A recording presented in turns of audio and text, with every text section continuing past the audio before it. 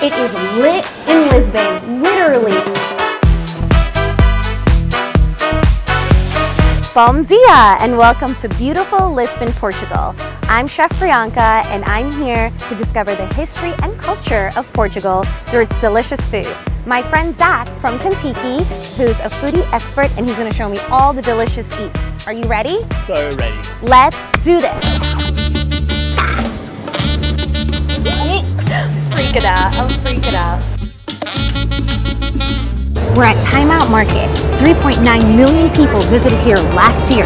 So, does the food match the hype? You can find every different type of cuisine in the world right here. Really good. This is where we're going to discover the Moorish influence of Portuguese cooking. Whoa! This is so cool. What we're about to eat is an old peasant dish from Portugal. So you take the stale bread, soak it in water for a long time so it got soft again. And then you take the pork fat and you'd really slowly cook it with the meat for 4 hours, 5 hours, something like that. And at the end, you get this. Apparently, there's no actual dish that is Moorish and Portuguese influence, but there's a lot of influences from the Middle East that influence the dishes, like almonds and oranges and spices.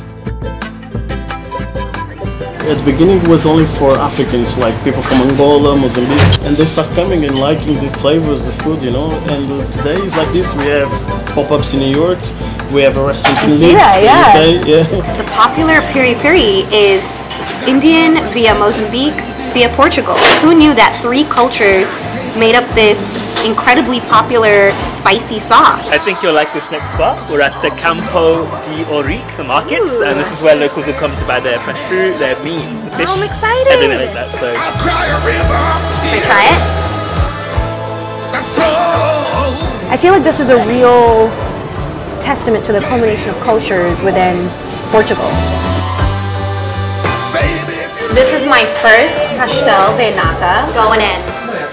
So in love with you, girl.